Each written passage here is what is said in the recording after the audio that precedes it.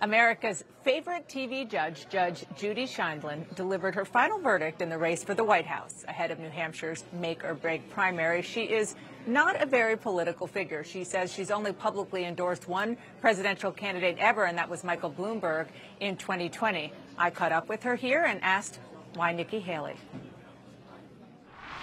I met Nikki Haley about a year ago because I was impressed with her 4 years ago. And when she decided to dip her toe in the water, I said, it's someone who I could embrace, but I first have to meet her. So we spent some time together. And I was impressed enough with what I heard and her history to travel 1,700 miles tonight to convince whoever I can in the state of New Hampshire that Donald Trump should not be president again, and that Joe Biden should not be president again. And Nikki Haley is a chance for America to redeem its rightful place in the world. That's the reason.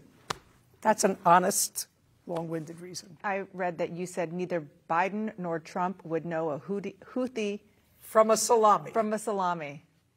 Well, I said that they wouldn't know a Houthi from a salami unless someone whispered in their ear. That would be to Donald, or put it on a teleprompter, which would be President Biden. I don't think that either of those two men have the intellectual gravitas to govern this great country. I'm not a Trump basher. I lived in New York City for many years. He got Woman's Rink up and running, and my mother loved ice skating. But even Donald knew years ago that he wasn't going to be president. Even he didn't think he was going to be president. It was a lark. It was a lark. And then he was. And without getting into all of the controversy as to why, he did a couple of things that I agree with when he was president. But chaos follows him. And right now, he's embroiled in legal, financial, personal, civil, criminal actions. You need someone who is totally focused on being president of the United States. I never saw greatness, and neither did anyone else, in the then 50 years that Joe Biden was in public office. He was an ordinary guy. He tried president twice and backed out.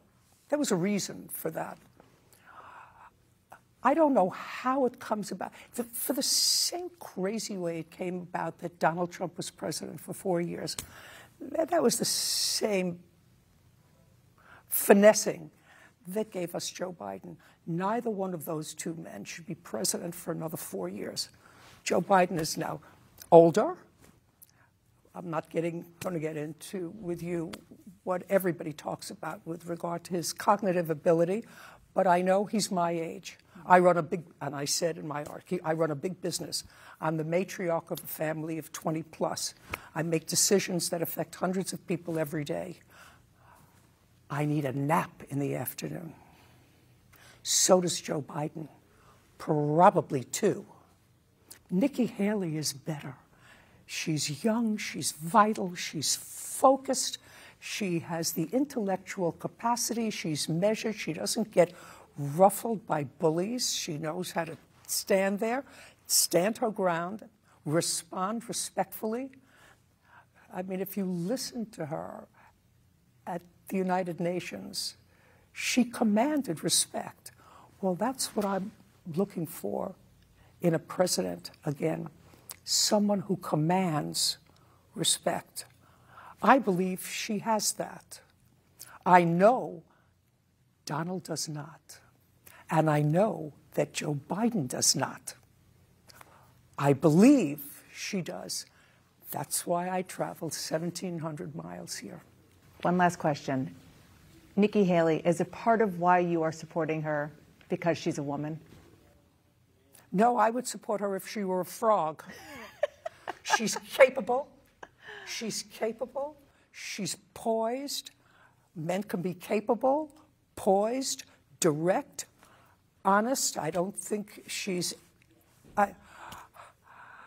I don't think she's any of the negatives that I see in her, the opposition right now. I certainly don't think that she's a bully. I certainly don't think that chaos follows her. I certainly don't think that she's unfocused because of everything else that's going on in her life. And I know that she is cognitively stable. So the fact that she's a woman, great.